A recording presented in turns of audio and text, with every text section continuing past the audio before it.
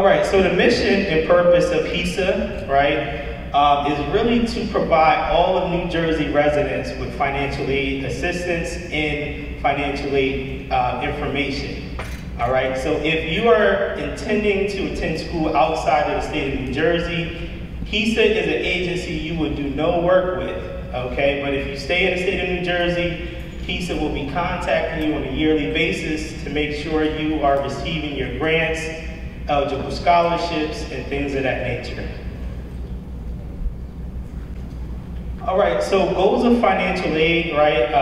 They are responsible for allocating funds to each student enrolled at the institution, and also make sure that that university is upholding the regulations from the state and federal side. All right, so as soon as you are accepted into that university, you will be assigned a financial aid counselor. Okay, that is probably the most underutilized sessions, one-on-one sessions for college students.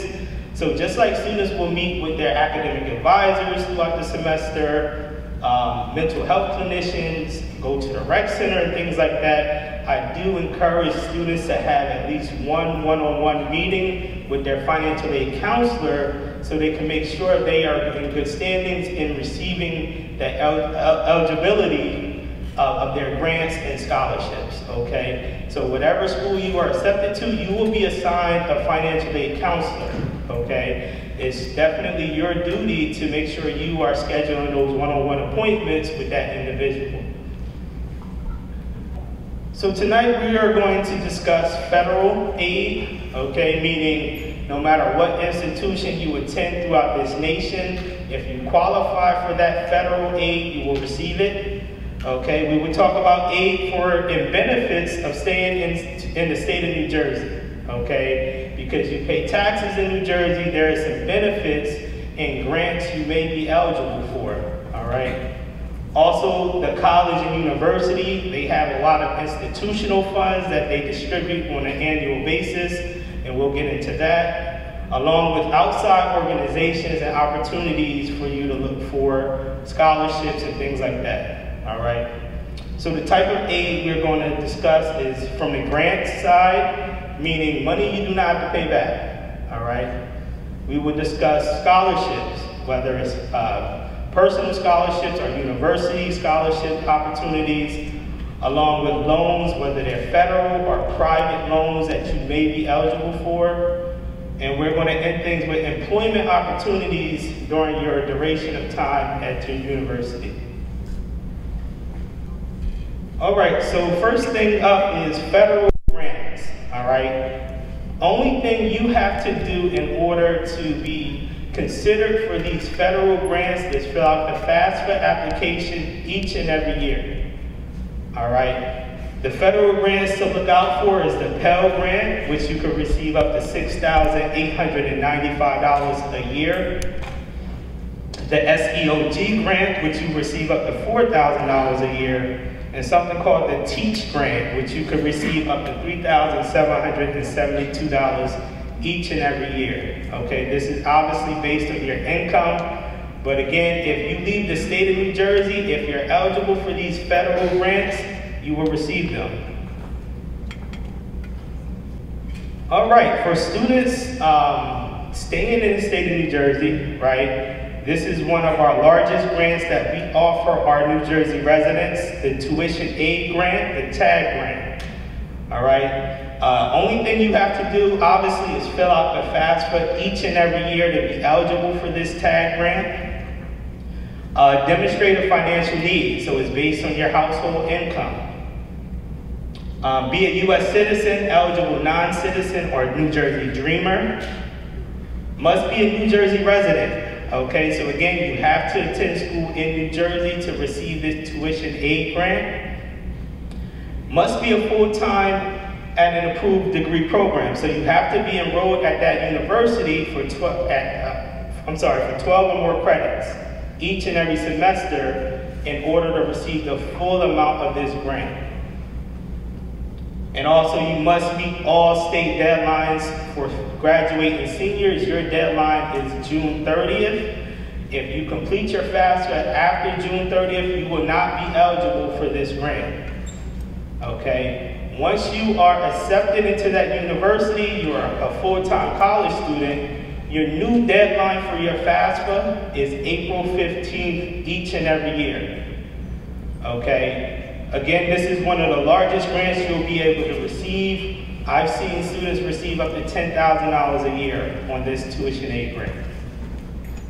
And again, if you fill out the FAFSA after the deadline, you will not be eligible for this grant. There's nothing you can do until the following year. All right, we have something called the Educational Opportunity Fund. That's actually the program I work with at Rowan University. Okay, so this award ranges from $200 to $3,000 each and every year, depending on your institution. At Rowan University, we give all of our EOF students a grant for $975 if they live on campus each and every semester, along with Rowan University giving all of our students an additional $1,000 EOF endowment. Okay, so each school is different. In order to qualify, you must demonstrate educational and economically disadvantaged background.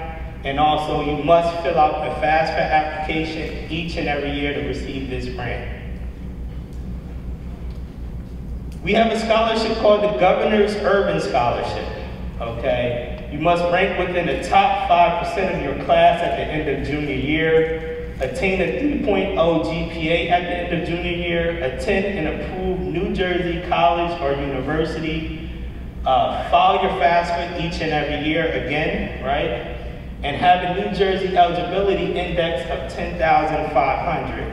All right, for this particular scholarship, you can meet with your guidance counselor to see if you're eligible. All right, and again, for this scholarship and also the EOF grant, you have to stay in the state of New Jersey in order to receive it. All right, we also have the NJ Star Scholarship. All right. It's for New Jersey residents who rank in the top 15% of your class at the end of junior or senior year of high school. Students must attain a cumulative GPA of a 3.0 or higher at the start of third semester at your county college. So you have to start off at the community college in order to be eligible for this scholarship. File a FAFSA or New Jersey Alternative Financial Aid application. So again, in order to receive this scholarship, you have to fill out the FAFSA each and every year. Once you graduate, right, with your associate's degree from that community college and transfer over to your four-year institution, this scholarship will follow you, okay? So you'll be eligible for something called the NJ Stars 2 scholarship. You must have received NJ Stars funding in order to be eligible and have a AGI of less than $250,000 for your household.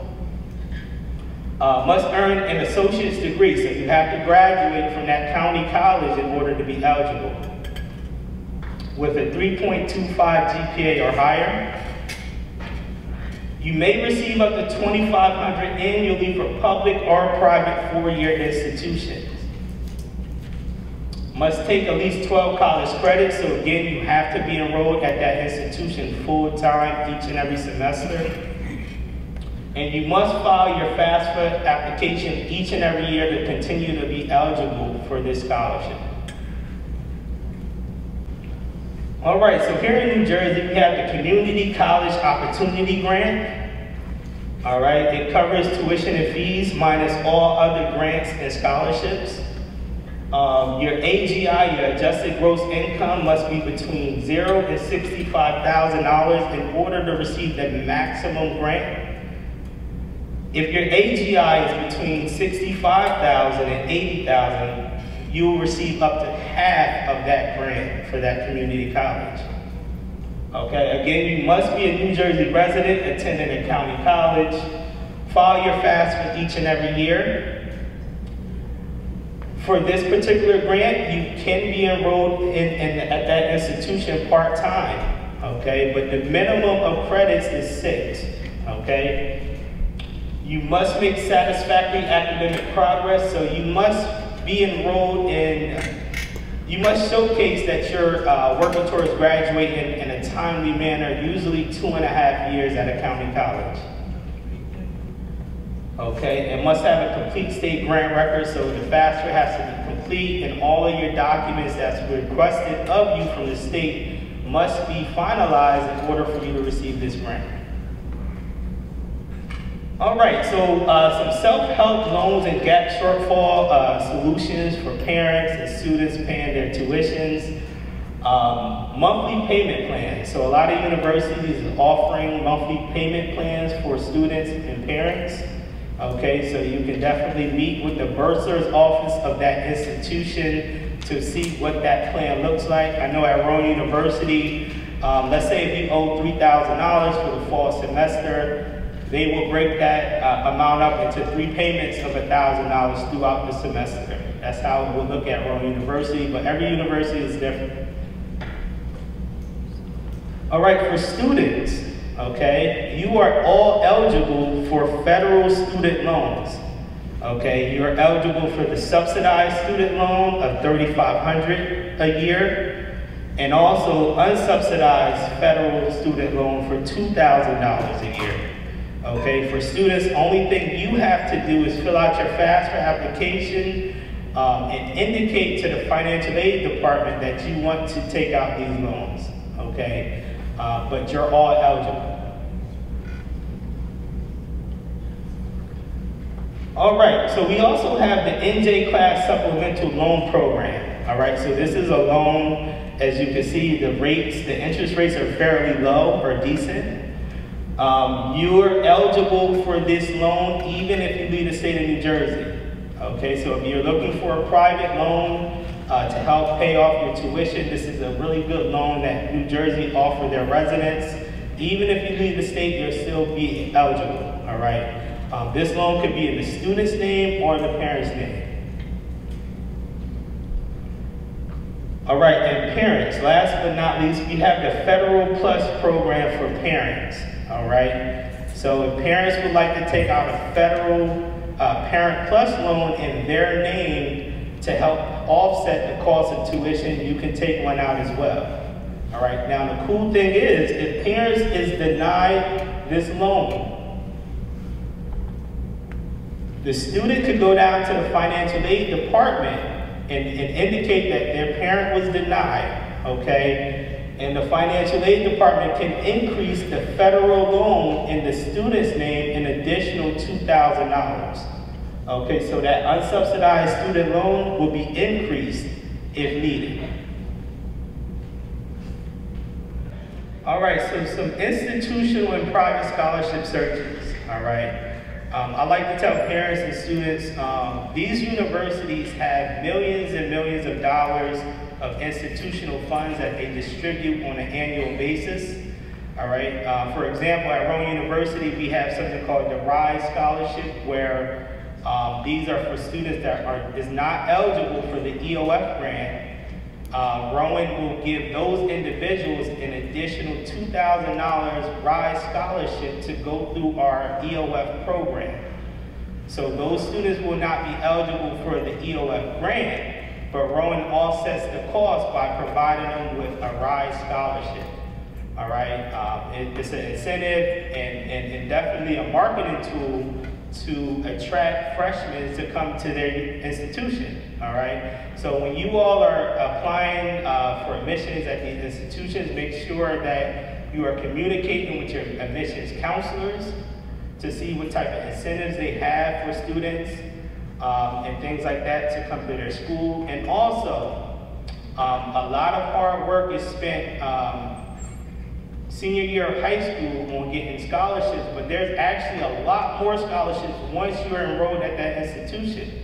So mid-freshman year, the university each and every year sends out a link of scholarships that they have for their returning students. Okay, so just as much work as you putting in looking for scholarships now, this time next year, you'll probably be eligible for twice as many.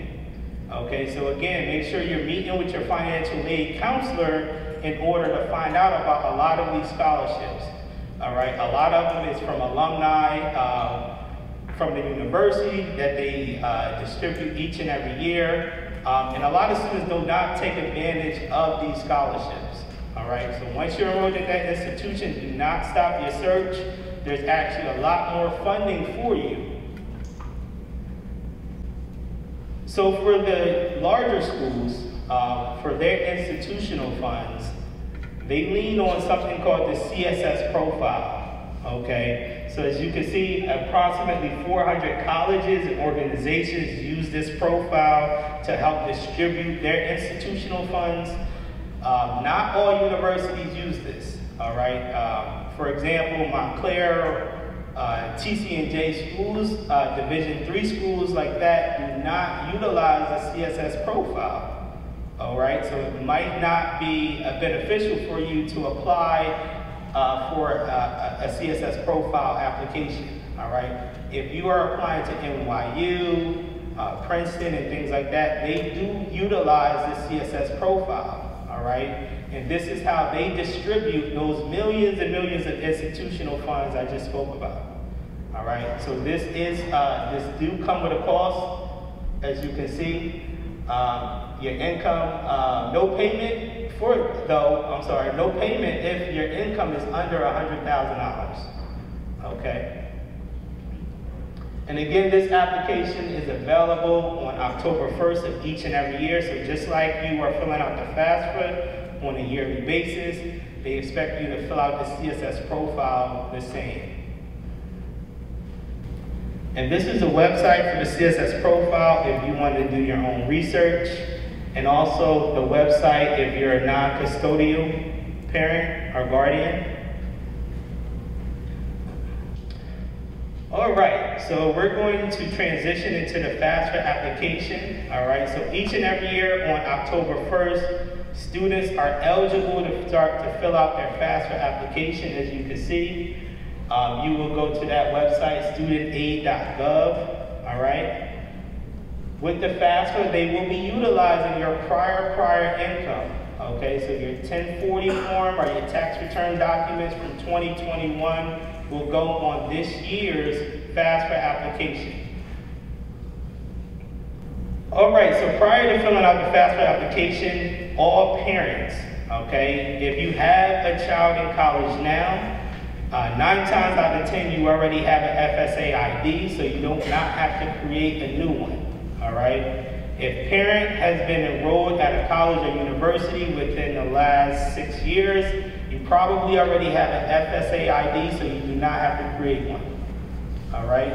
So again, parents, you will need an FSA ID, and students, you would have to create one for you as well in order to log into the FAFSA application. All right, so once you're logged in, right, they will ask questions about the parent's income and also the student's income. Has anyone filled out the FAFSA currently for next year? In here? Okay. All right, thanks. So when you are approaching the parent income questions, you want to make sure you utilize the data retrieval tool, okay? You should not manually input your income. All right. If you manually input your income, you will come up for verification. And I'll get into that a little bit later, but you should utilize the data retrieval tool that will redirect you to the government's page. Okay. You will confirm your general information, your first and last name, your address, your town, and things of that nature. And then they will ask, would you like to pull this information back over to your FAFSA application? You will indicate yes, and all of your income questions will be answered, okay? Also, with the IRS government page, when you confirming your demographics, it has to read the exact same way as it reads on your 1040 tax return documents, all right? So if your name is spelled wrong in your tax return documents, it has to be spelled wrong on the FAFSA application for the data retrieval section, or it will not process. All right, if Colonia is in all caps on your tax documents, it has to be in all caps on the website. That makes sense? All right. And this is what, a quick snapshot of the parents' financials. As you can see, the first question, have your parents completed their IRS income tax return? Already completed. What type of income tax return did your parents file in 2021? You would indicate what form you have, and also, what is your parents' tax filing status? It has to match, okay? Some general highlighted eligibility requirements for the FAFSA. You must have a valid Social Security number. When filling out your FSA ID application online, you just want to make sure you input the correct Social Security number, or you will not be verified. You will be stuck in that space for weeks and weeks until you change or fix that error, okay? Must be enrolled or accepted for enrollment in an eligible program of study. Must be pursuing a degree, certificate, or a recognized credential. And again, from the federal side, you must be a U.S. citizen to be eligible for federal aid, okay? Students, yes. Key components of the FAFSA to look out for. Student demographics, they ask the student's full name, social security number, date of birth. New Jersey applicants, you must answer the New Jersey's license question. If you filled out the FAFSA today and you do not have a license, and let's say you earn your license in 2 months, you have to go back into the FAFSA application and upload or update that question.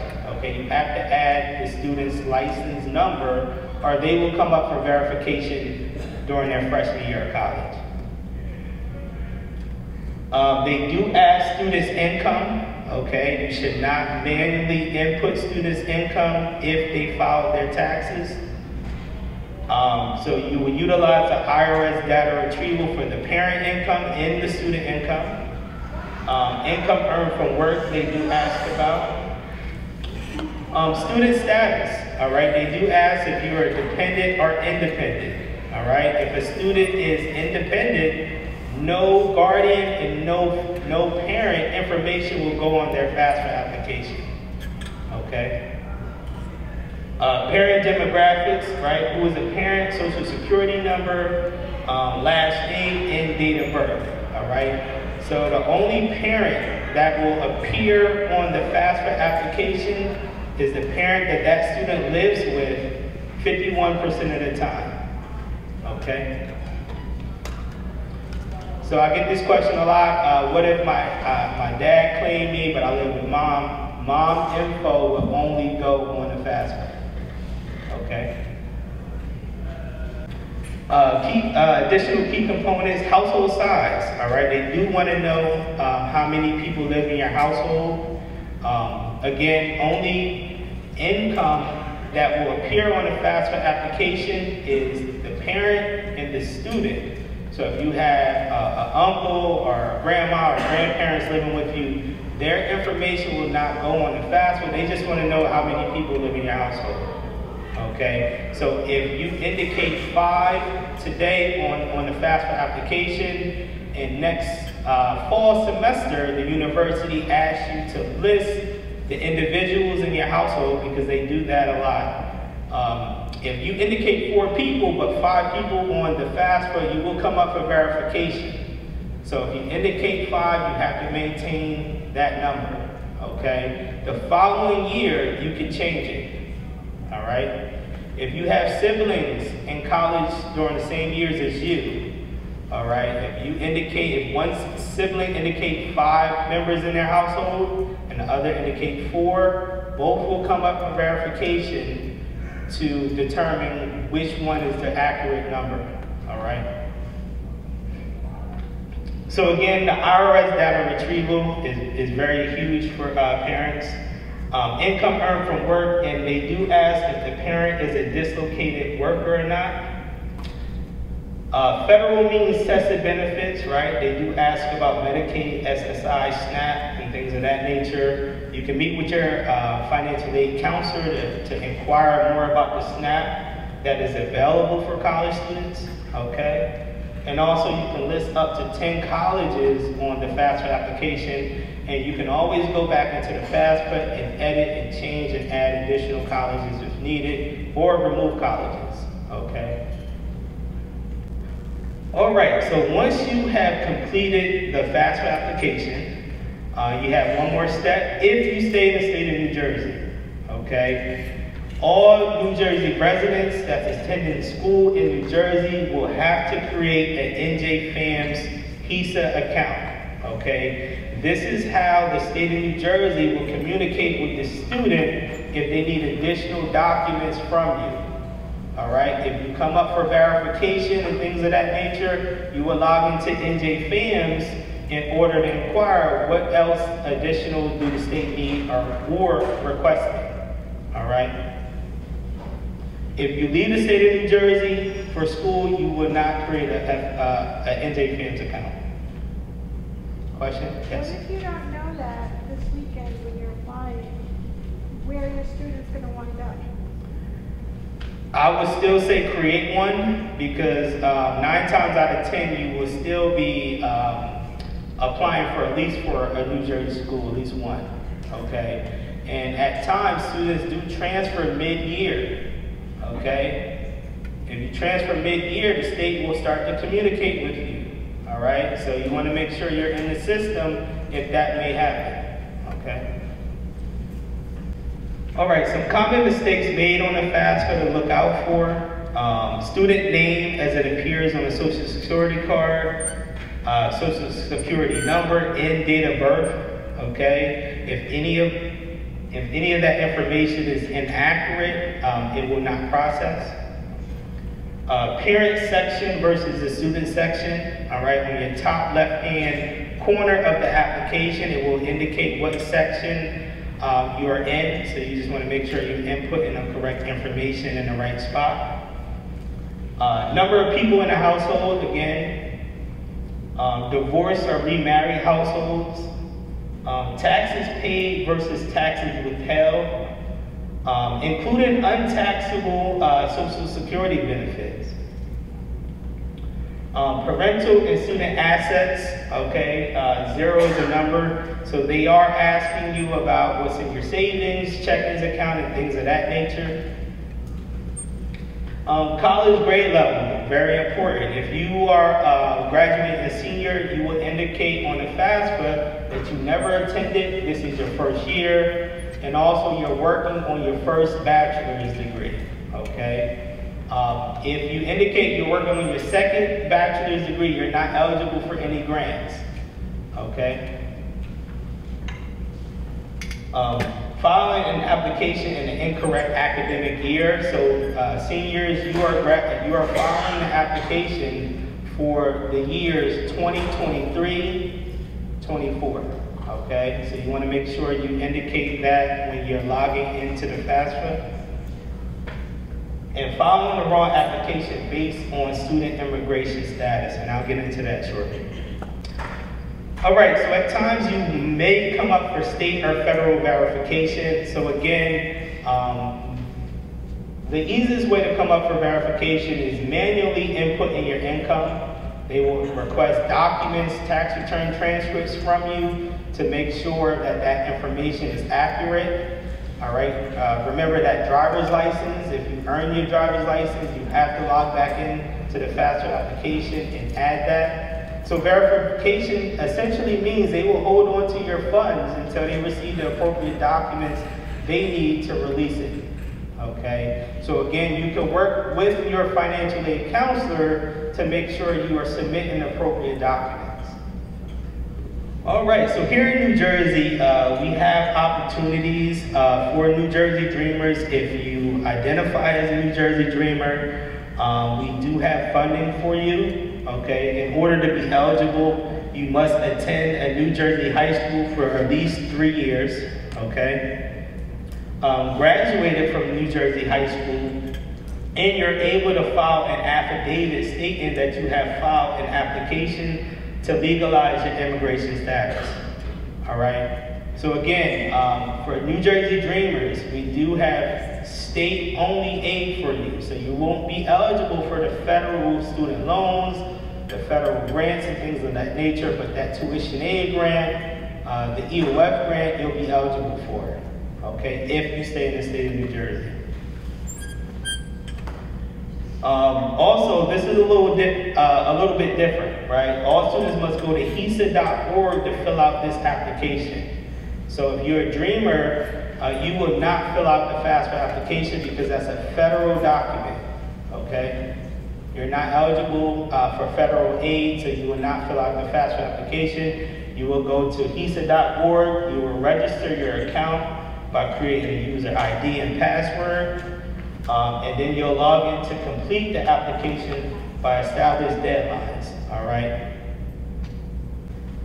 Also, if you are staying in the state of New Jersey and you created an NJFAMS account, this is what your homepage will look like, students, all right? So you will always click on your to-do list, all right? The next page from that to-do list, it will ask you which academic year would you like information on, okay? So again, you will say 2023, 24, and if you see all green boxes, you're in good standard. Okay, if you see any red boxes, that means the state of New Jersey is requesting documents from you. They will hold on to your grants, your scholarships until they receive those documents. All right. All right. So cost of attendance. Be on the lookout for tuition and fees.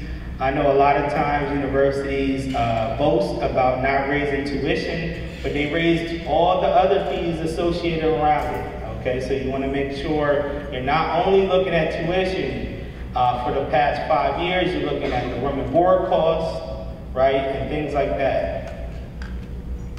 Books and supplies could be extremely expensive. I know a lot of students in the STEM fields are paying upwards to $500 or $600 per class for certain books, depending on the class. Loan fees, study abroad costs. So if you're thinking about studying abroad, just remember most programs will last the entire semester. So you can be abroad for 3.5 to 4 months. So you want to be prepared for that. Dependent care expenses can be extremely expensive. Expenses related to a disability, all right? So you want to make sure that that university can accommodate your needs. And also expenses for co-op education programs, right? It could be extremely costly as well. Some unexpected costs to factor in are remedial courses, right? So these are courses that you will not earn credits for. These are lower level readings, maths, and writing courses. In most cases, you can pass out of these lower level courses prior to starting your college career. I believe these tests is around $25 to $50 to take these tests. If you fail or you don't take the test, then you will be required to take some remedial courses. And they will be in place for courses that will not count towards graduation. All right, so you want to make sure that you're passing out of these courses prior to starting college, so you won't be there an extra semester or an extra year because these courses took up space throughout your semesters. All right, changing majors, okay? Each major has different requirements.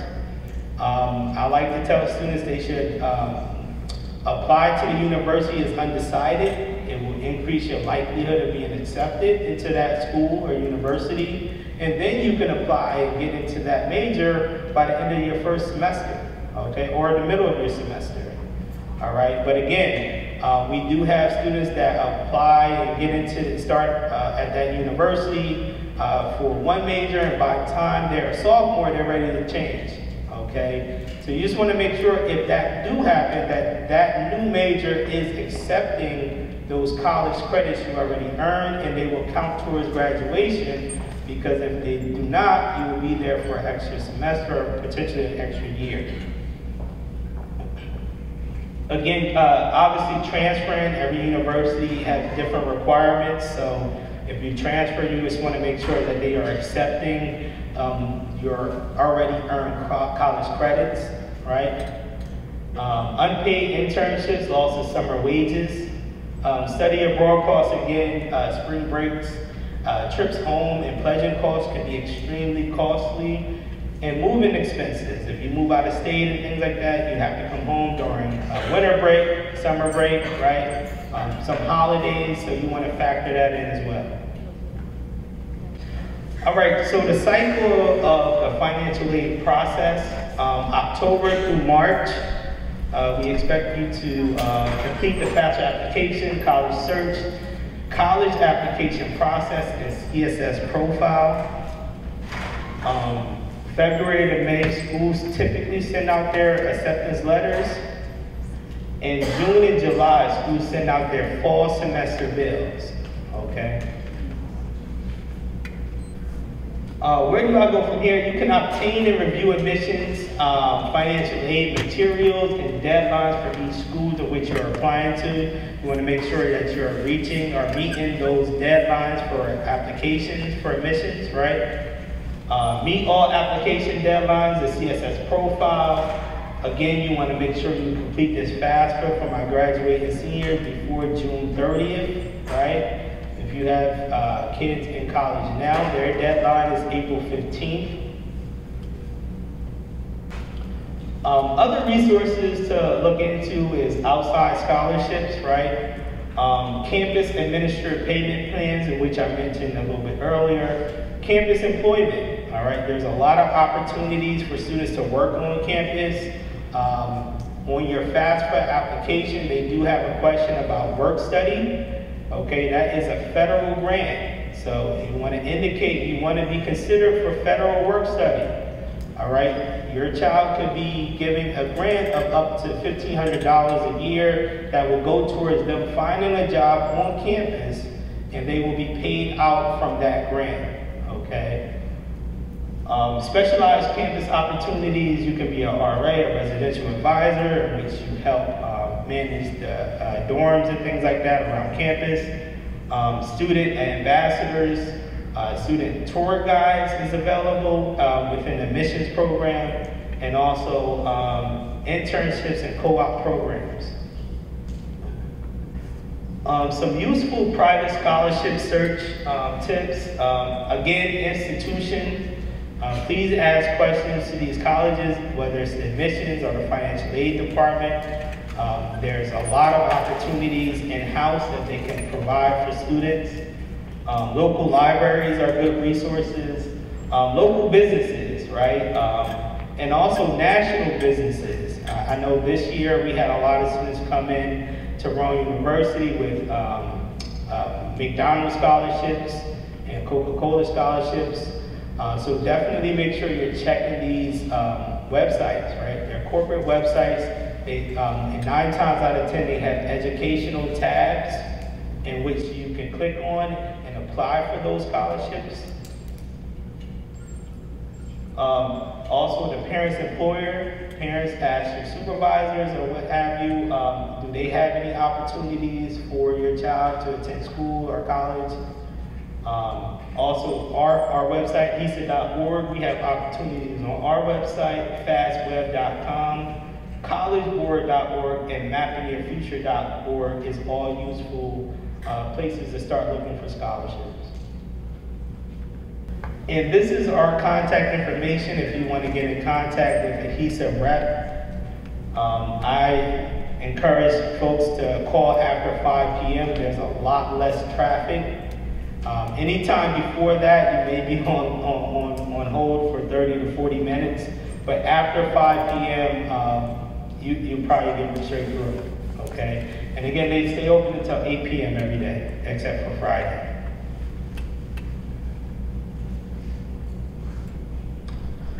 All right, so I know I shared a lot.